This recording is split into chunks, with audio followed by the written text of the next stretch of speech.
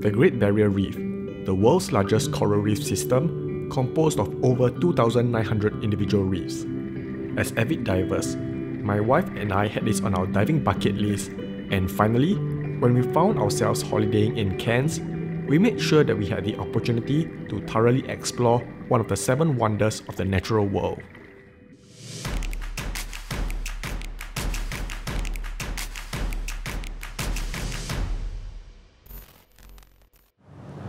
Hey guys, what's up? My name is Bernard and welcome to the channel.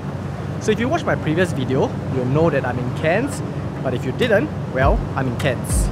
And when you're here, number one thing that you have to do, of course, is to dive the Great Barrier Reef, and that's what I'm doing right now. So I'm on a dive trip, but this is not just a regular dive trip. I'm actually doing a liveaboard, which means I'll be diving to my heart's content for the next 3 days and 2 nights. So without further ado, let's check out the boat. Firstly, we have the sun deck, and this is where we will spend most of our time just chilling and drying off in between dives. Secondly, we have the preparation area where we store our dive gear and where we will gear up right before our dives. Third, we have our dining area, which is also a place you can chill at, but provided you're dry. Last but not least, this is our room. So it's a bunk bed, and as you can see, there's not much space around.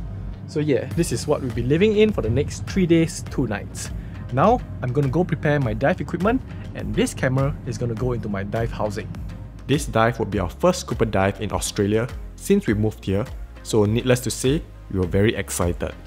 It wasn't long before we found ourselves swimming towards the world-famous Great Barrier Reef.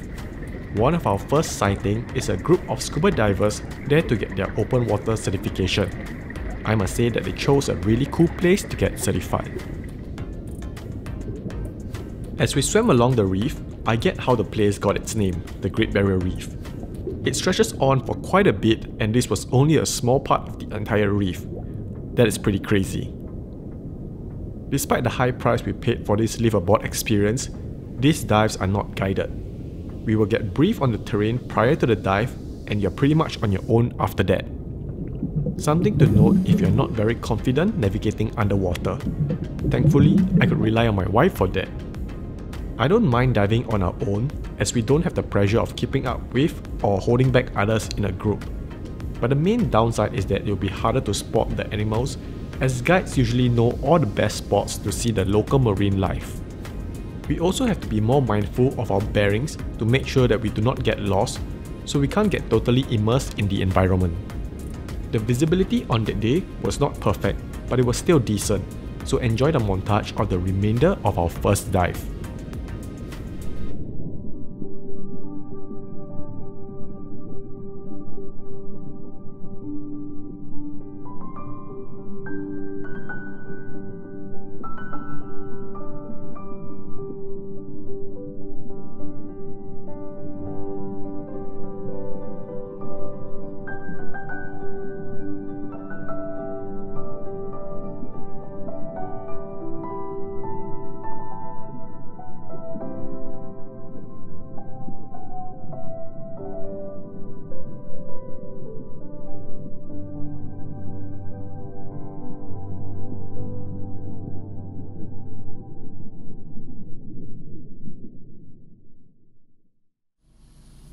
The good thing about liveaboard dive trips is that in between dives, you typically get better meals and a more comfortable place to rest.